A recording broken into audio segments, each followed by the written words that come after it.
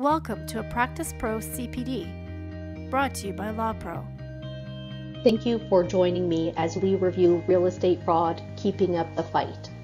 This program is accredited for 30 minutes of professionalism hours. My name is Nadia Dalimonte, and I will be your presenter. My role at LAWPRO is as manager of TitlePLUS Claims and Counsel, handling both title insurance claims and errors and omissions claims for lawyers. Since beginning my career at LAWPRO in 2006, I have worked in the areas of real estate, title insurance, and fraud prevention. Today's agenda includes a review of different types of fraud. Specifically, we will look at bad check fraud, identity theft, value fraud, corporate ID fraud, shelter fraud, and cybercrime. We will also look at red flags of fraud.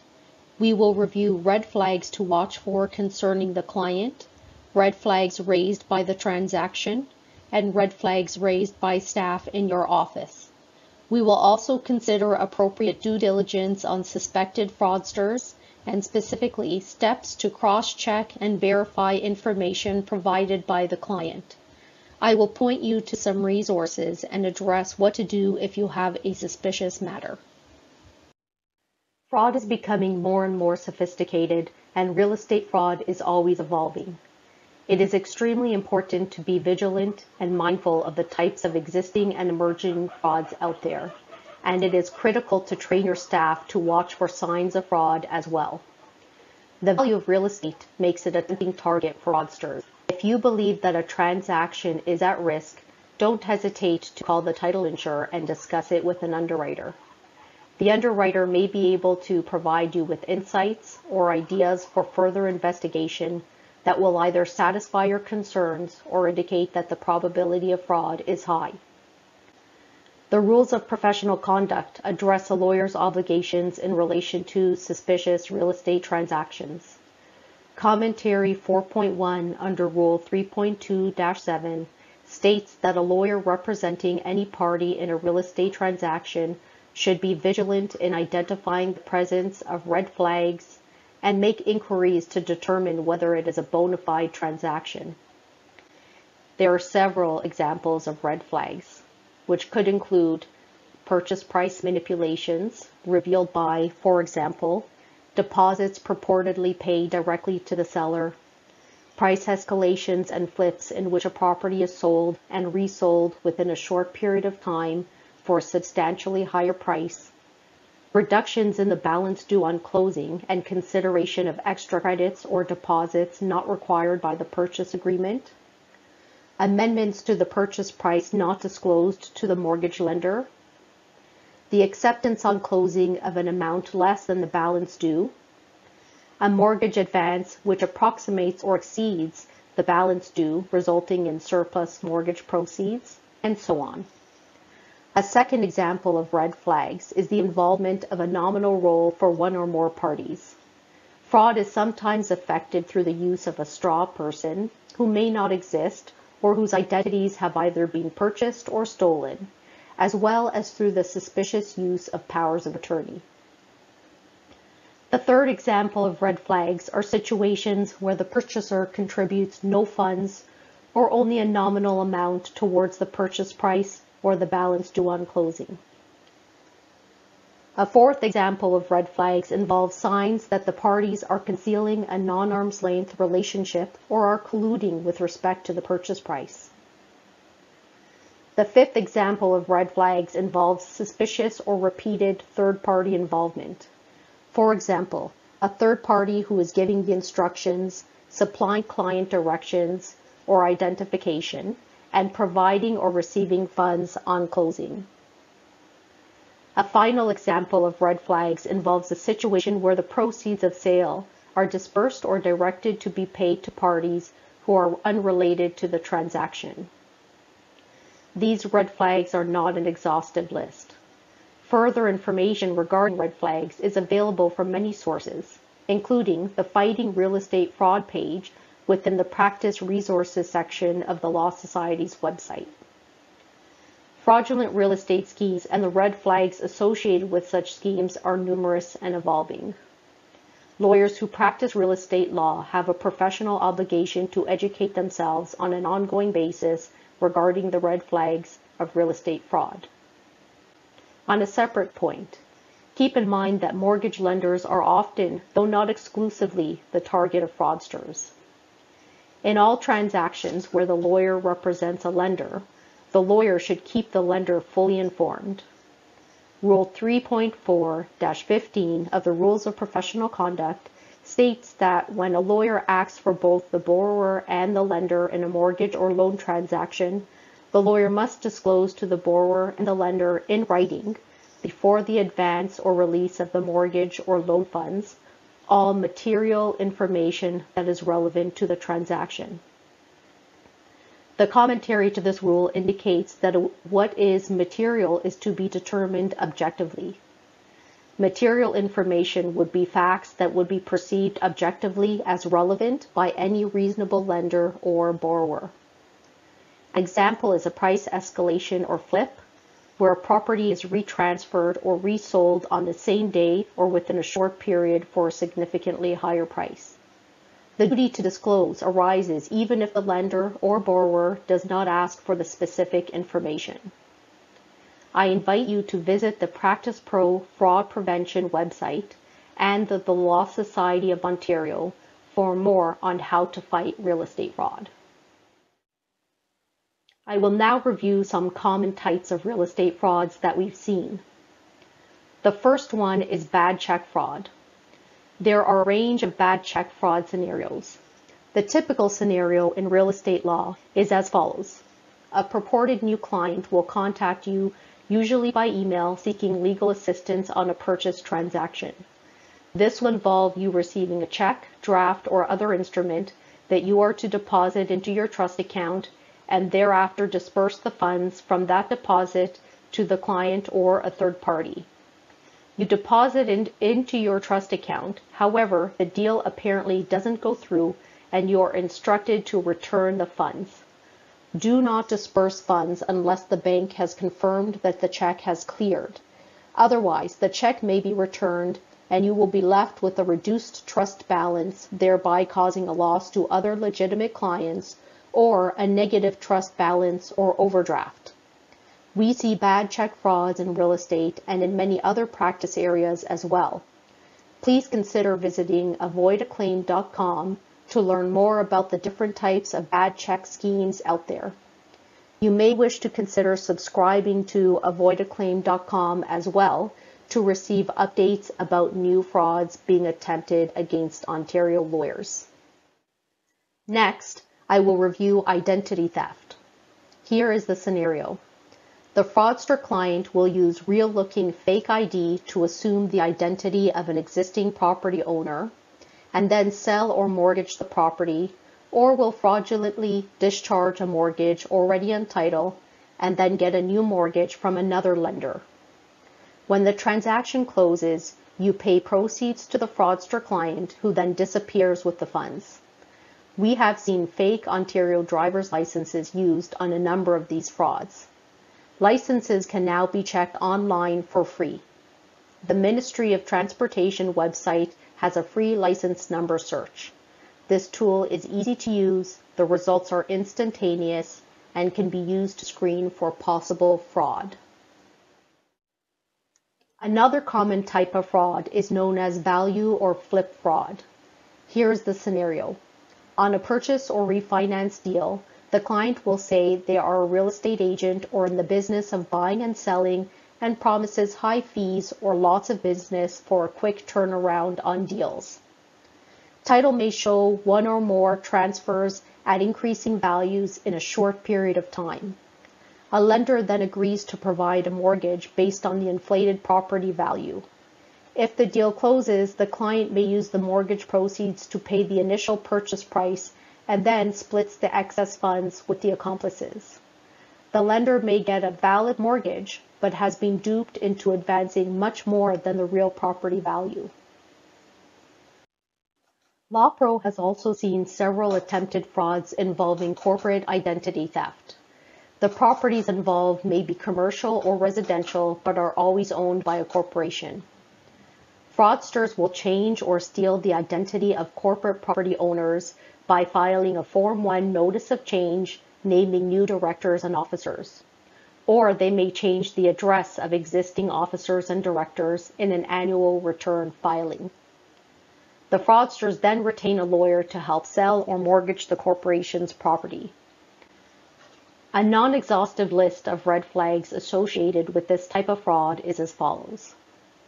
A corporation has owned vacant, disused, or run-down property for a long time without activity on title or visible use of land.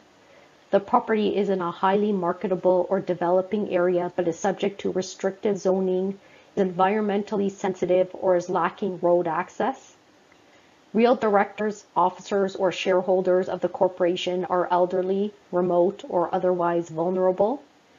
Fraudsters may have knowledge of these circumstances and attempt to take advantage. Current officers and directors were appointed very recently. Take a look at the date began in the corporate profile report. This may not be a concern by itself, but something that is a big warning sign if there are other red flags in existence. A Form 1 is filed after a long period without a change in control of the corporation, even where real owners or their agents regularly make corporate filings. A corporation's head office has changed to a non-existent or problematic address, such as a hotel. Taking a look at a Google Street View of the property may assist to determine this. There is a corporate resolutions or minute book with obvious errors or typos. One lawyer is retained to discharge an existing mortgage or file a change notice, but a different lawyer is retained for the borrower in the new mortgage transaction or for the corporation as vendor in a sale. A mortgage statement for discharge purposes shows much less than the registered amount of the mortgage. Small encumbrances such as a construction lien were recently registered and discharged from title. This may be an effort to give credibility to the fraudster's claim as a legitimate owner of the corporation.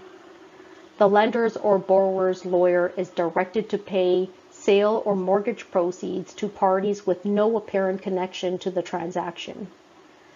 Clients that say title insurance for a new mortgage is not required, and clients that push for a fast closing.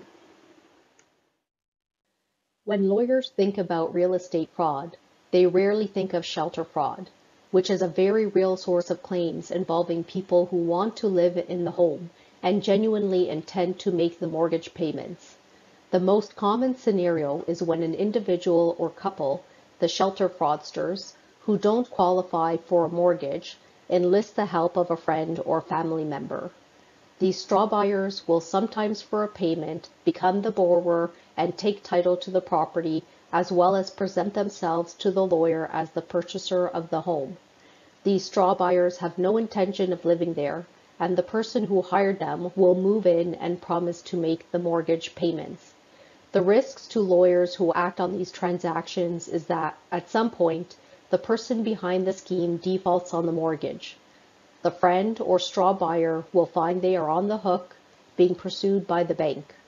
They may sue the lawyer claiming that they were not aware of what they were getting into and that the lawyer knew or should have known that they were buying on behalf of others and should have made them aware of the risks and the consequences of defaulting on the mortgage.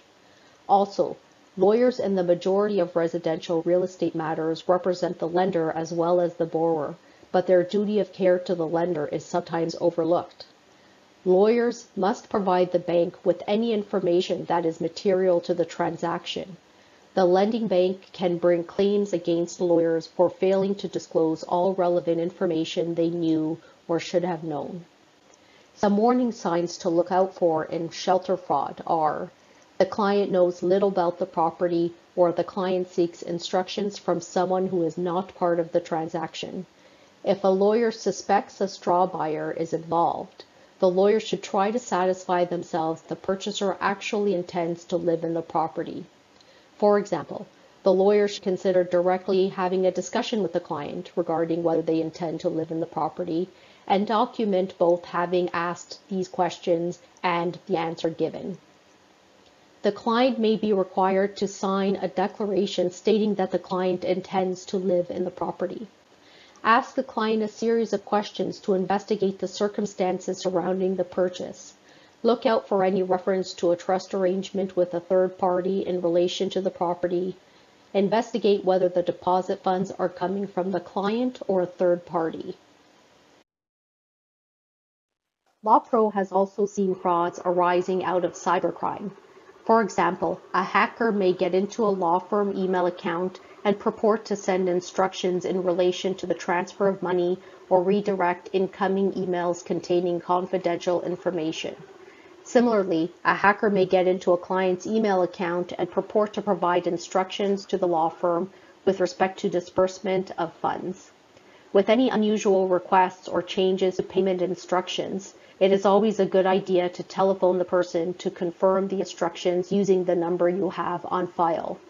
It's best not to rely on the telephone number in the email, as this may also be fraudulent. Identifying potential real estate frauds means we need to be mindful and aware of potential red flags. Next, I'll review some red flags when thinking about the clients and then the transaction. These red flags can be found listed in our fraud fact sheet available at practicePRO.ca under Hot Topics, Fraud Prevention. When thinking about the client, pay attention to the existence of the following red flags. Funds are directed to parties with no apparent connection to the borrower or property. The client changes instructions regarding amounts or payees just prior to closing or fails to bring in funds as promised. The client does not seem interested in the property, the price, the mortgage interest rate, legal or brokerage fees. The client does not appear familiar with the property. The client will not permit contact with a prior lawyer. A stranger appears to control the client and intends to sign documents. One spouse or business partner is mortgaging equity in a property owned by both. The client buys and sells, often preferring to deal in cash only. The client contact is only or primarily by email. When thinking about the transaction, consider the existence of the following red flags. This lengthy list is also available in the Real Estate Fraud Fact Sheet at practicepro.ca. Repeat activity on a single property or for a single client. Title shows one or more recent transfers, mortgages, or discharges. It is a rental or vacant property. Frequent and quick mortgage discharges on a property. A new referral source sending lots of business. The transaction area is distant from your office. Deposits are not held by an agent or lawyer. Fraudsters often target long-time owners who are deceased, ill, or elderly, or who may otherwise be less alert to signs that their identity is being stolen. Rush deals. The client produces a small deposit relative to the purchase price. Amendments to the agreement of purchase and sale reducing the price, deposit, or adding creditors. The sale is presented as a private agreement with no agent involved, or the named agent has no knowledge of the transaction. A municipality or utility company has no knowledge of a client's ownership. The client is paying little or nothing from his or her own funds. There are unusual adjustments in favor of the vendor or a large vendor take-back mortgage. For mortgage transactions, keep in mind that private lenders are often a target. In terms of fraud prevention, securing and protecting your PSP or personalized security package is critical in preventing fraud. A PSP permits access to the system for electronic registration of title documents. You should never share your credentials. Securing your PSP helps prevent internal fraud as only you have the login information. It is also required by the rules of professional conduct. Specifically, Rule 6.1-5 and 6.1-6. Protecting your PSP is required under the terms of your agreement with Terranet. A failure to secure your PSP undermines the trust the government has placed in the legal profession. We often hear lawyers ask, what happens if I'm away and a transaction is scheduled to close? A helpful review of this issue can be found in the OBA Real Property section article by Jeffrey Schwartz entitled Up, Up, and Far Away and Still Be Able to Close. The article discusses some of the benefits for sole practitioners of having remote access to their TerraView account. Keep in mind that fraudsters can be operating right within your office. Not all fraudsters are strangers. Partners, associates, law clerks, other employees, or independent contractors may turn to fraud because of financial pressure from personal matters. Red flags to be on the lookout for include a person who never takes vacation or sick leave, works long hours or refuses to delegate, a person who undergoes a sudden change in lifestyle or temperament.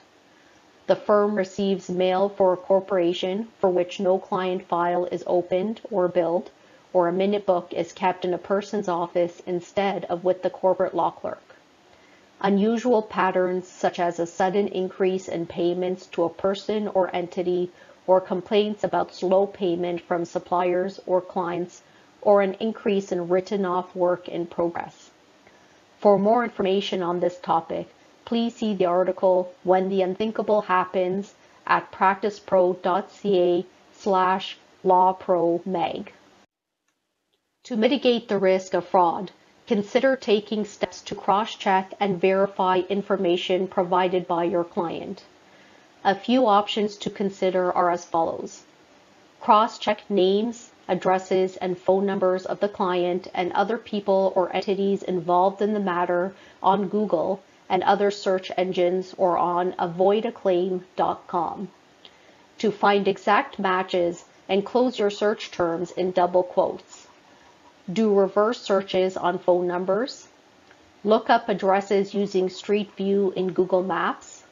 Ask banks to confirm that branch transit numbers and checks are legitimate. Confirm that any entity making a payment or loan is aware of the transaction. Contact the company to confirm it is expecting the debtor's payment or business loan, as the case may be. Hold funds until all banks involved confirm funds are clear and can be withdrawn. Overall, listen to your gut instinct. If it feels like something isn't right, then dig deeper and ask questions. Educate yourself and be familiar with the red flags of fraud. Staying organized and keeping open and clear communication between you and your purchaser and lender client will help keep the transaction moving and staying on track. If you ever have any concern regarding the legitimacy of the matter you're handling, look for the red flags of fraud which I have described and more that can be found in the Real Estate Fraud Fact Sheet on practicePRO.ca. and ask questions to investigate further, especially if the facts don't add up or are inconsistent. Visit the avoidaclaim.com blog to search names and email addresses from the frauds reported to LAWPRO. Click on all fraud warnings to see a full listing of names of confirmed fraudsters. If you still aren't sure the matter is legitimate, call LAWPRO at 1-800-410-1013. Our experience with multiple frauds can help determine if you are being duped. If the matter turns out to be a fraud and there is a potential claim, we will work with you to prevent the fraud if possible and to minimize potential claim costs. You can also help us help other lawyers by sending obviously fraudulent messages, scans of identification, and other documents provided to you to fraudinfo@lawpro.ca. The following are some resources that you may find helpful. For practice aids including real estate tips and fraud prevention, visit practicePRO.ca. Our fraud fact sheets help you know the red flags, what to do if you have a suspicious matter, and provide tips to prevent real estate frauds, bad check frauds, and cybercrime. Visit avoidaclaim.com for latest fraud warnings. You can report a fraud to us on this site and subscribe to get updates when new fraud warnings are posted or new LawPro resources are available. Learn more about the main issues we see arising in real estate practice. Knowing the risks will help you reduce your risks. Our real estate claims fact sheet has been recently updated. Review the TitlePLUS Electronic Procedures Guide. Keep up to speed on Law Society requirements and practice guidelines at the Law Society's website. Review the information available at lawyersworkinggroup.com. A final note and reminder that this program is accredited for 30 minutes of professionalism. If you have general comments on this CPD, please feel free to write us at practicePRO@lawpro.ca. Please also feel free to contact me directly at Nadia.Dalimonte@lawpro.ca. Thank you.